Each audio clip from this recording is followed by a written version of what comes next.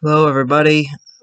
First of all, happy New Year's Eve, as I know it is the last day of the year, so this also means that today is also our last video of the year.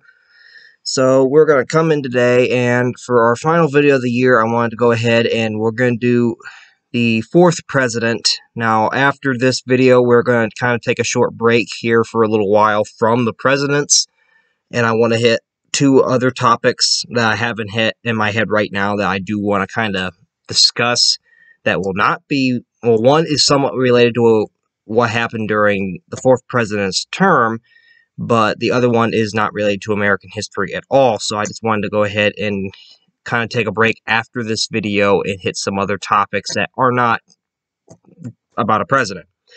So, anyway, today we're going to go ahead and for our final video of the year, we're going to hit the fourth president of the United States here for our president's little series of videos. So, that means our fourth president is none other, and this is probably not, given that we've gone through the first three, I don't really think, from here until Abraham Lincoln, you probably don't know very many of them.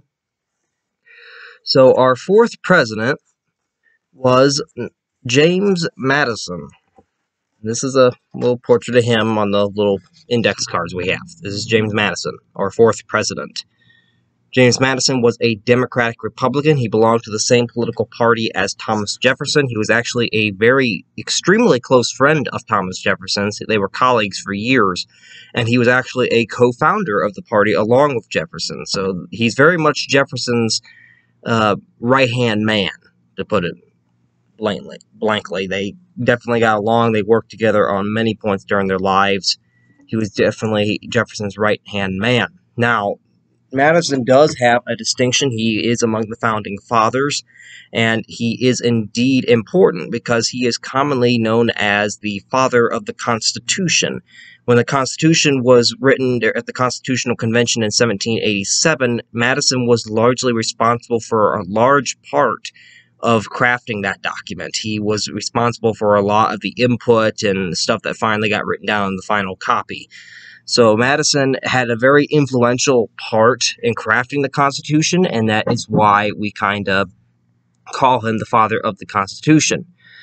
So today I wanted to go ahead and we're going to hit him. Now I gotta go grab my notebook here, so we're just going to wait here just 1 second. I'm going to go ahead here and yeah, I'm just going to go ahead and grab it. So, give me 1 second.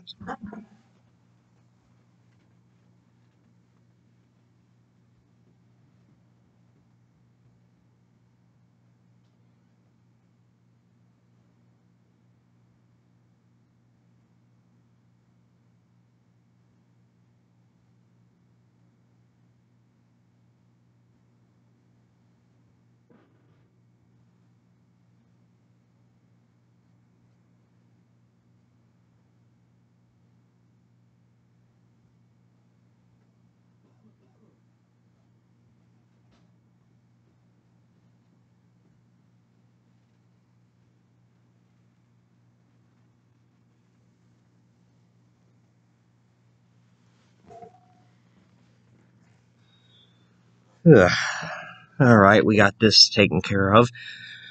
Notebook. I do apologize if my voice is sounds a little deeper or strained today. I do have a small cold going on. It is not the corona. Just making that clear. It's not corona. It's just a cold. So I do apologize if my voice sounds a little bit different today. So anyway, we're going to go ahead here with James Madison, and to really go and start up with James Madison, we're going to go as we have in the other videos. We're going to kind of look at his path prior to him being president, as I add some background to the individual. So James Madison was our fourth president. He was our president from 1809 to 1817. Now, we're going to go all the way back and start here and what led Madison to this important role in U.S. government.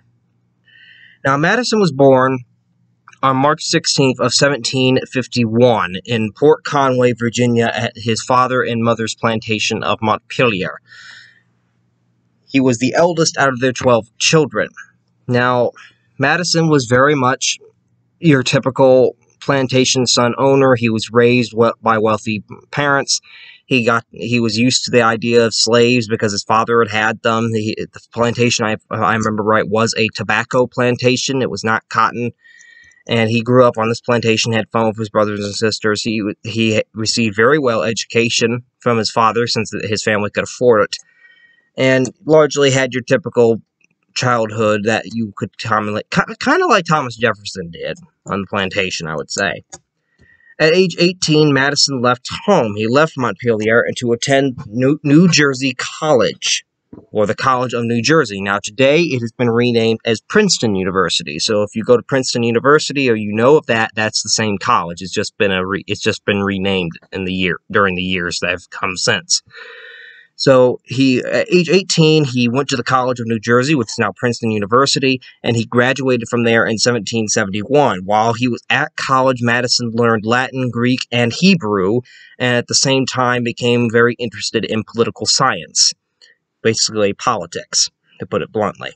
Madison began his career shortly after leaving and graduating from college. He began his career in politics during the Revolution, and he was, in fact, probably one of the youngest revolutionaries during the Revolution. He was actually the youngest member of the Continental Congress. He was only, I think, well, how old would he have been here? I think he was in his 20s or early 30s. So he was actually the youngest member of the Continental Congress during the Revolution. In 1776, he attended the Virginia Constitution Convention, in which the state of Virginia, after had declared independence, had decided they were going to write a new state constitution that is now independent of British rule. So Madison was very influential in getting Virginia a new constitution immediately after it declared that it would be an independent entity from Great Britain. Madison also served in the Continental Congress, as we said. He served in the Continental Congress, and then he left the Continental Congress toward the end of the Revolution and served again in the Virginia legislature from 1784 to 1786. It was during his politics years in the Continental Congress and in the Virginia legislature that Madison came to meet and became very close friends with Thomas Jefferson, who was a fellow Virginian and the author of the Declaration of Independence, and as we all know, he was also our third president, as we discussed in our last video. This is where he met Thomas Jefferson. It was because they were from the same state. They commonly were in the same political field. And he came to meet Thomas Jefferson, and they came to be very good friends. They were actually lifelong friends until Jefferson's death. Jefferson died before Madison did, because he was older. Not that necessarily means anything. But anyway, he became very good friends with Thomas Jefferson during these years. And they came to be good friends partly because they shared a common political views and ideologies. In particular, Madison, like Jefferson, was a very stout believer in religious freedom, that government should not be able to dictate a religion, that everyone, no matter what their religion, should be able to freely practice it and wherever they live without fear of being persecuted by the government for what they practice. Madison was a very big believer in this, and so was Jefferson, so they kind of aligned on this political sphere, which helped them kind of become the good friends that they became. Madison was a delegate at the Constitutional Convention in 1787, as we mentioned, and as we mentioned previously, he was one of the most influential crafters of the Constitution. Between 1787 and 1788, following the writing and creation of the Constitution, and when they're seeking for ratification of it in order for it to go into effect, Madison was a primary author of the Federalist Papers alongside Alexander Hamilton and John Jay, which these papers were basically editorial articles that were published in newspapers and other things across the 13 states. They weren't colonies anymore.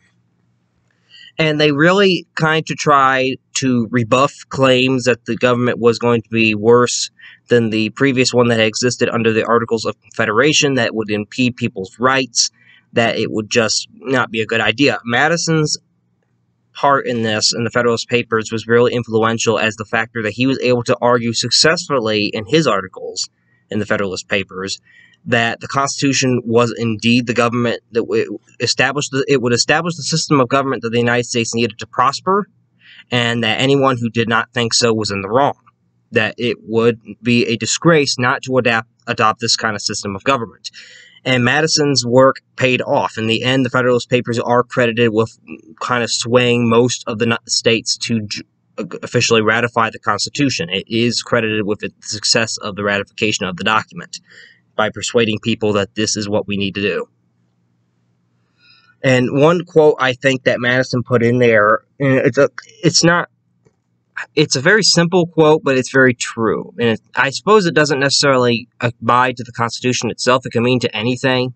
But one of the things I remember most from reading about Madison in his Federalist Papers was that in one of his articles he had wrote that if men were angels, no government would be necessary.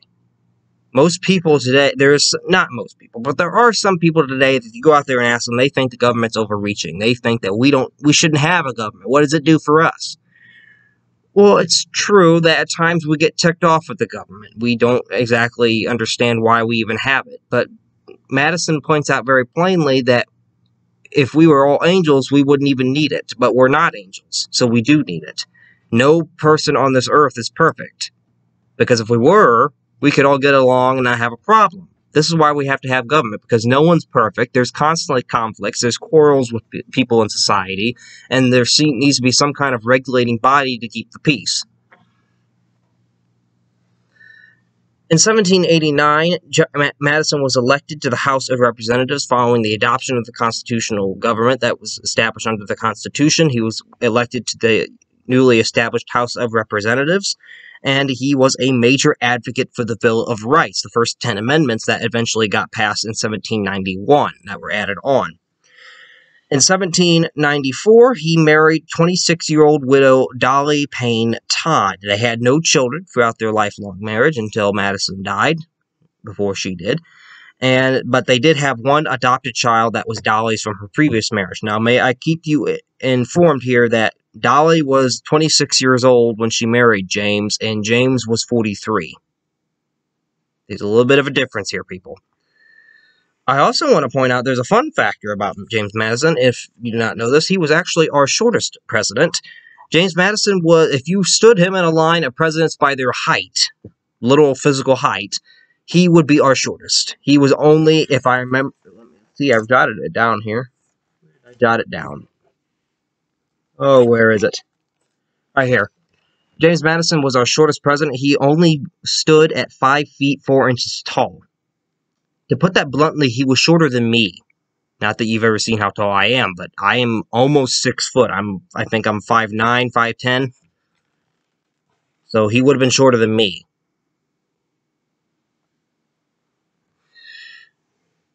Odds are he's probably shorter than most people. Most people are at least around 5.5 feet on average.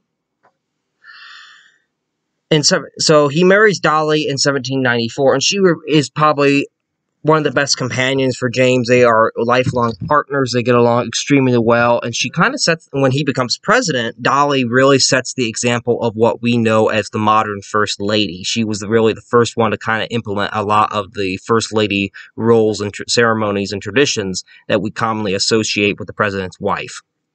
She acted as a hostess to parties and events. And if you want a picture here, we have a small portrait of her. This was in her youth. This was Dolly.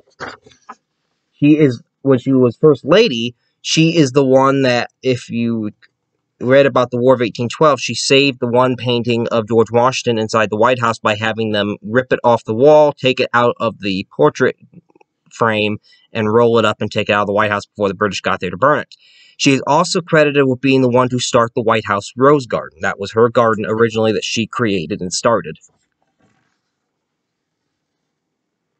In 1801, Madison inherited Montpelier, the place of his birth and his old childhood home, from his father when his father died, and it became his home for the rest of his life. During the 1790s, Madison had been a founder of the Democratic Republican Party alongside Thomas Jefferson, and he was a staunch supporter of Jefferson due to their shared political ideologies and beliefs.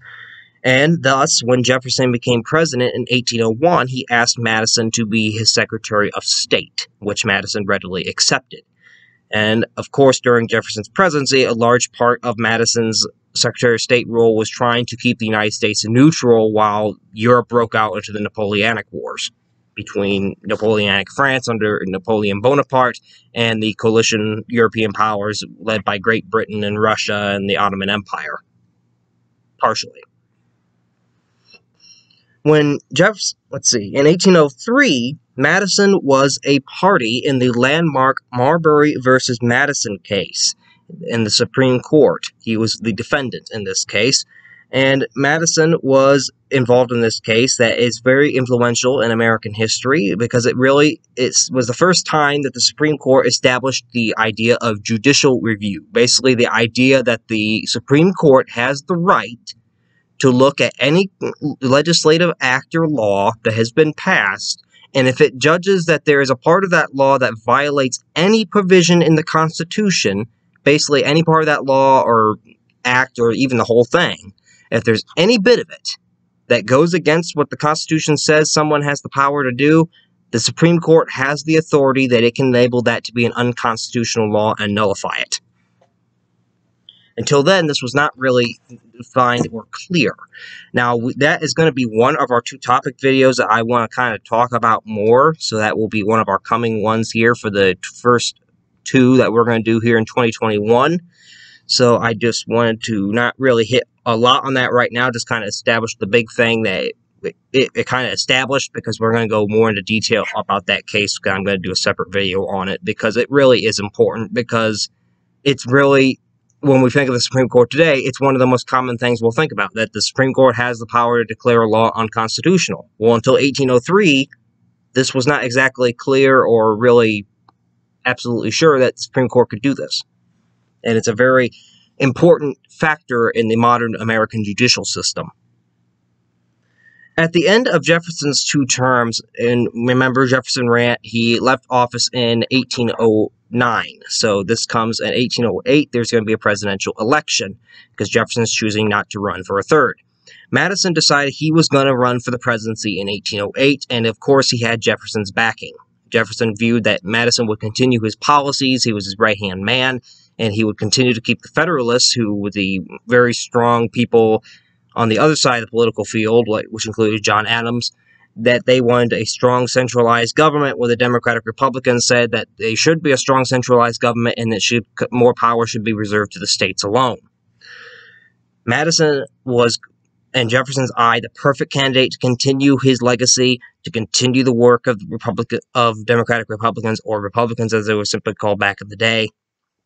And of course, he had Jefferson's backing in the 1808 election, and Madison easily won election in 1808. He defeated Federalist Charles Pinckney of South Carolina by an electoral vote count of 122 to 47 in the Electoral College. Madison also managed to secure 64.7% of the popular vote in the 1808 election. It was probably one of the easiest elections that a presidential candidate has had. In case you want to see the electoral map, as we always have, right here is the electoral map of the 1808 presidential election. The green states are what Madison won, and the orange is what the Federalist Charles Pinckney won. Now, keep in mind that the Federalist Party is kind of no longer going to be in power, and by the end of Madison's two terms, they will actually kind of just be almost extinct as an entity. By the early 1820s, the Federalist Party was dead. It was extinct. It was done. But at this time, they're still holding on, and their main basin of power was in New England. This would be where the last big Federalist holdout was in the nation, was in the New England area. But other than that, they really didn't have much. So Madison is elected as our fourth president in 1808, and he takes office in March of 1809. Now, immediately after he is elected, within weeks, he repeals the Embargo Act of 1807 that Jefferson had passed, that kind of restricted trade between the United States, Great Britain, and France, to try to coax Britain and France to kind of respect American neutrality rights on the high seas, even though they were at war with each other. Madison realized this Embargo Act was hurting the American economy more than it was helping it, and he immediately went ahead and decided that I will repeal this. Even though Jefferson passed it, I do deem it's probably not the best idea. So within a few weeks of his presidency, of him assuming office, he does one of his first big acts, and that was abolishing this Embargo Act, but also passing this one order that he sent to Britain and France, saying that if any one of those nations agrees to halt hostilities and impressment practices on the high seas and harassing of American shipping, whichever power does that first, I will immediately impose trade restrictions on the other. Basically saying, if you help me, I'll help you. But who's going to come to the table first? Of course, Napoleon went all for it, kind of lied to the United States, saying, oh, yeah, sure, I'll stop. So, of course, Madison went ahead, signed the bill, said, okay, trade restriction on Great Britain. Well, Napoleon went back on his word and never actually did it, so it was kind of a flop.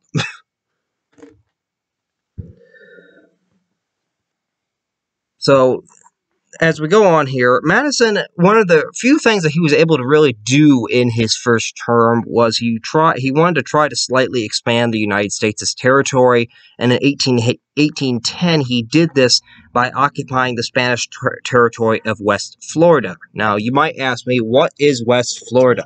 Well, if we look back here at this map of the 1808 election, and it kind of shows some territories here that the United States claimed at the time. The light gray are territories that the United States claimed. The dark gray is territories that we actually own at that time. So these areas are claimed, but they're disputed. West Florida was this area right here, the southern part of Alabama and Mississippi. This over here would be Spanish Florida, but this was called Spanish West Florida. And Madison claimed that that was United States territory. So in 1810, he urged the governor of the Mississippi Territory to send troops down and occupy that territory, and he did. It was not officially recognized by Spain, though, until 1819, but Spain really didn't retaliate against it. Now, unfortunately for Madison, although he had hoped to continue a lot of Jefferson's policies as president, he wasn't really able to right off the bat, and he eventually wasn't able to do that much at all because of one problem. His term became very enveloped and kind of consumed by one event in particular, and that was hostilities with Great Britain.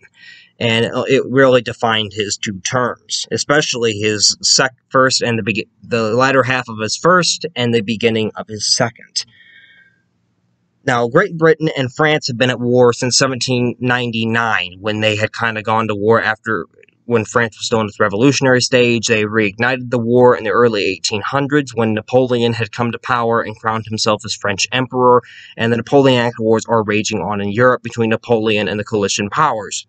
Now, Britain and France both tried to coerce the United States to their side. They were trying to attack American merchant shipping, trying to kind of harass the United States to pick a side.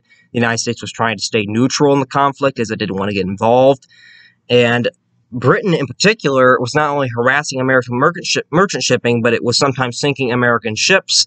And at other times, it was also going ahead and stopping American ships and getting on board these ships with Royal Navy.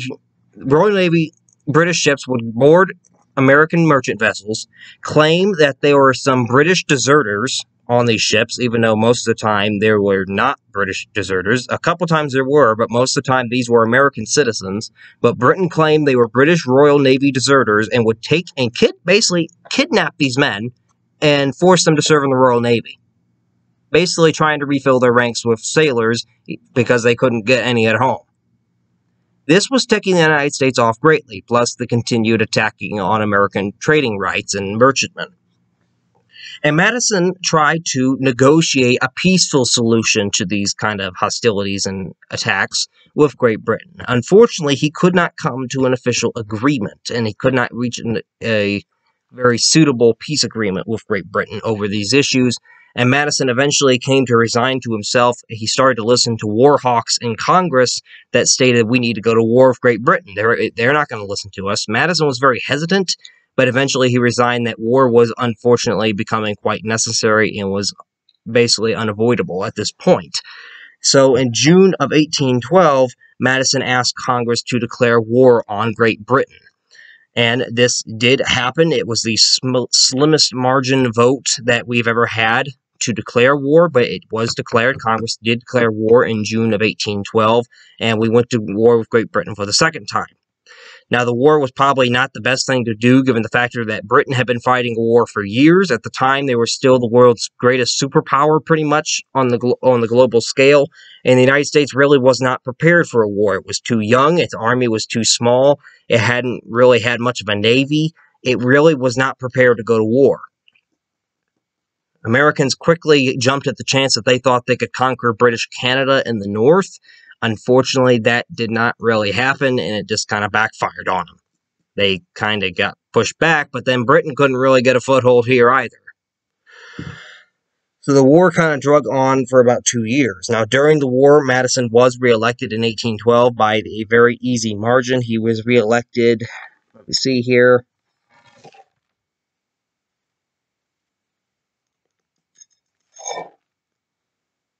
1812, he was reelected by a margin of 128 electoral votes to 89. This is a map of the 1812 election that happened in November, after the war had been declared, but before most of the fighting had really taken place. By this point, Louisiana was also a state.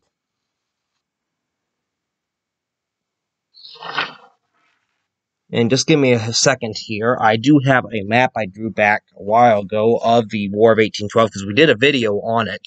That's why I really am not going into a lot of the details here, because I did a video on it once. And if you want to check that out, I will provide the little suggestion for it at the end of the video. So let me grab my map over here that I kind of drew showing the battle sites.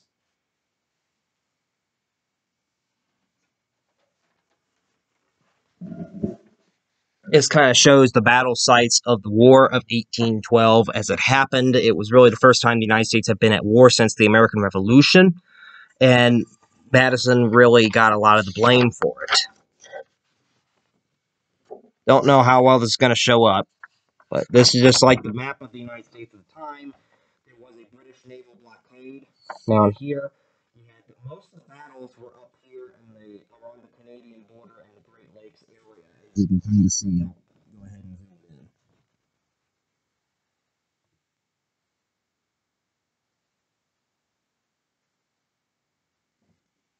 in. You also had, toward the end of the war, you had a battle down here at New Orleans that actually took place technically after the end of the war, but news traveled slow at the time, so they didn't get the news that the war was over until after the battle had already been fought. So anyway, the war was about 2 years long, and it wasn't widely supported by everybody. People in the West and the South were very keen to support the war, but people in New England and the Northeast, where the Federalists still kind of had their stronghold, they were very much kind of iffy, and they didn't really like the idea of the war because they depended a lot on sea trade, and with the British blockade, that was becoming kind of almost an impossibility. The Federalists were very anti-war during this time period. They did not trust the war. They were not very much for it. They opposed it, and many of the Federalists kind of viewed Madison as weak. They called him a weak pacifist who had kind of given in to the demands of a war hawk Congress, and they began referring to the war as Mr. Madison's War. Now, today we know it as the War of 1812. Now, the Federalists in New England in particular, they got so fed up with the war that they refused to, even in states that had Federalist politicians kind of in control, they refused to let their state militias be used for a Canadian invasion. They refused to let their militias be used for anything other than defense of the state. So this kind of set back some of the war efforts into Canada. It also hurt the United States when, in about 1814, they had the Federalists in New England met in Hartford, Connecticut, to have what was called the Hartford Convention, and they basically kind of pondered the idea of seceding from the United States, from breaking away and forming their own country, because they did not approve of the war. They thought it was wrecking their economy and their way of life, and we just need to break away. The government's not listening to our interests anymore. Now, this never really did come to fruition at all, not like the Civil War. This never really came to fruition. It was simply suggested, but it was never acted upon. And after the war, it kind of hurt the Federalists because people learned about this. And, they came to view the Federalists as somewhat traitors for having to even suggested the notion that they break away and form their own country. So they kind of expelled part of the end of the Federalist Party because after the war, people kind of viewed the Federalists as traitors. They were unpatriotic, and they had kind of betrayed the country when it needed it most. Many Americans came to view the war as a second war of independence to try to confirm America's rights and its independence in the Western Hemisphere from Great Britain. And for this part, it did enjoy a large majority of popularity outside of the Federalist fold. Now, for the first year of the war, it somewhat kind of was a tie. In 1813, there was a couple of major victories for the United States, mostly at the battles of Lake Erie and the Battle of the Thames in Canada, and the Battle of Lake Erie in Put-in-Bay, Ohio, where I live. I don't live in Put-in-Bay, but I live here in Ohio. And then, of course, the Battle of New Orleans at the very end of the war kind of gave this sense that even though the United States had no one had really won the war, it ended on kind of a tie with the signing of the Treaty of Ghent in 1814 in Belgium. But war in early 1815 in January, before the news of that treaty could get over here, because the treaty wasn't signed till Christmas Eve of 1814, and then it took time to get back over here. In early January of 1815, there was a final battle on New Orleans when the British tried to take that city in Louisiana, and Americans and pirates and Indians kind of defended the city with the help of American General Andrew Jackson, who would later become our 7th president.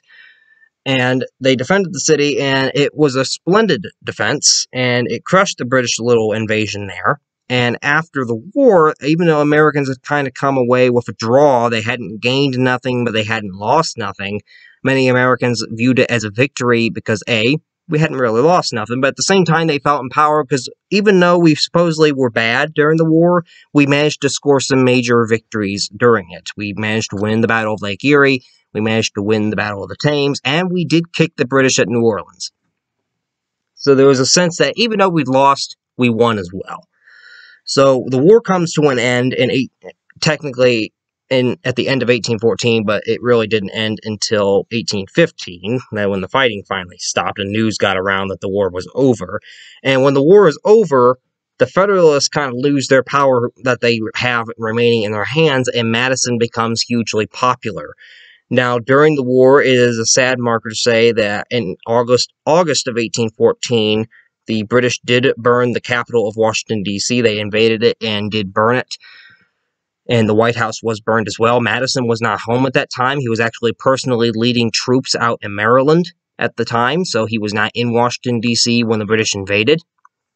And after they burned Washington, D.C., they went to Fort McHenry trying to take Baltimore, Maryland, and they failed to take that, and then they retreated. It was during that battle that the Star-Spangled Banner was written. So anyway, the war ends in late 1814, and Madison is kind of hailed as the champion of the victors because he proved that even during wartime, we need to adhere to the Republican principles of government. We cannot fall into fray, even if we're even in a war. We cannot let the democratic process fall through. We still need to respect our laws and our lands, and we need to respect traditions as well. He kind of established that even during war, the United States government was going to be able to function.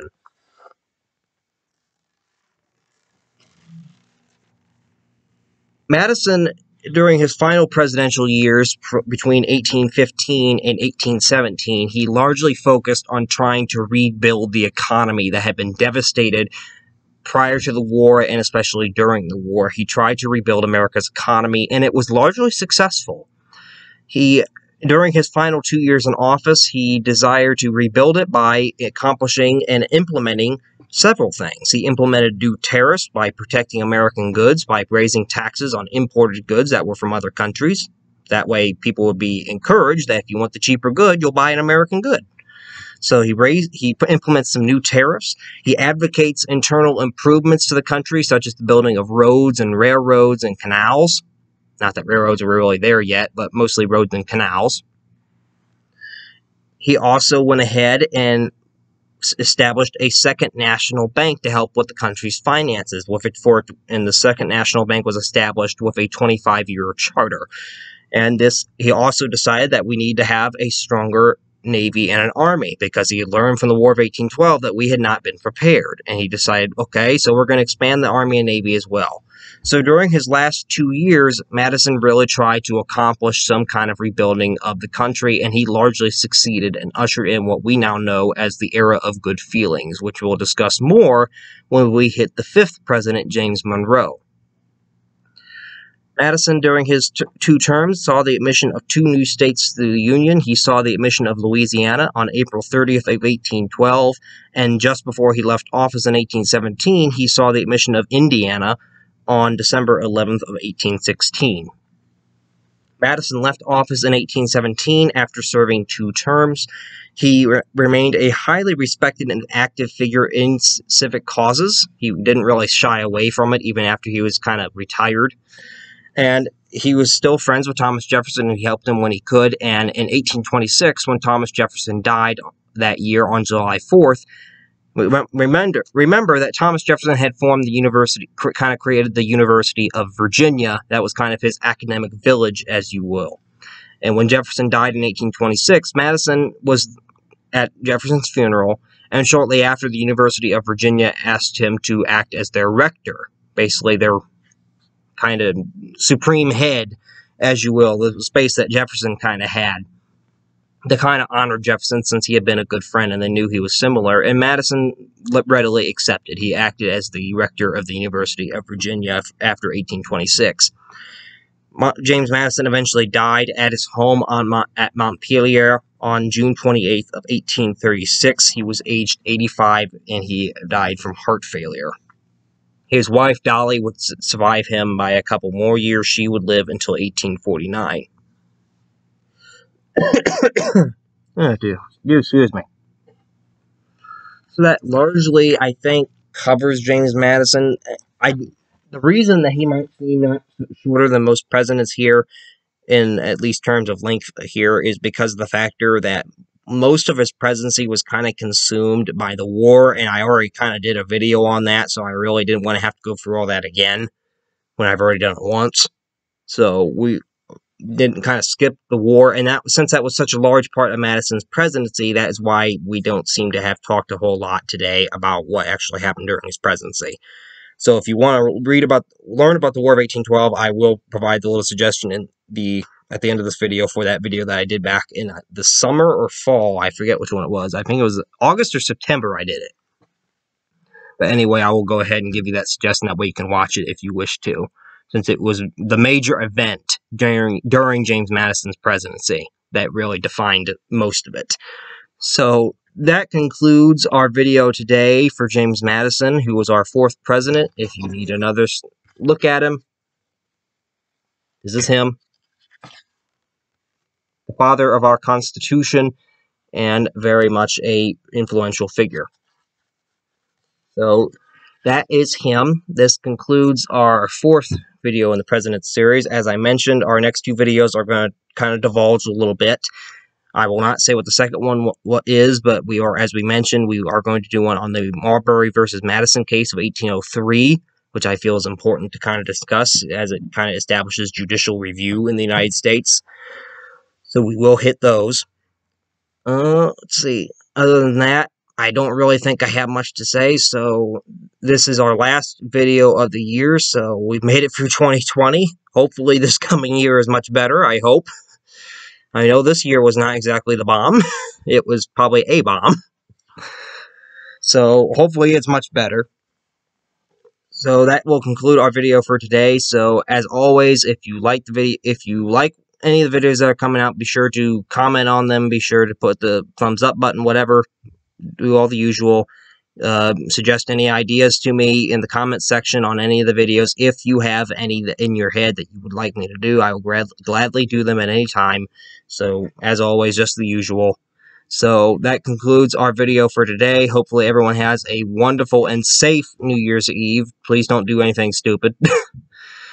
And by stupid, I mean usual stuff that we would usually do on New Year's Eve, because if you're doing all that stuff, and I understand if it's with a small group of people, but if it's with a bunch and it's your usual big old full-blown extravaganza, well, you're probably inviting something bad to happen right now. So please be careful if you're planning to do something like that.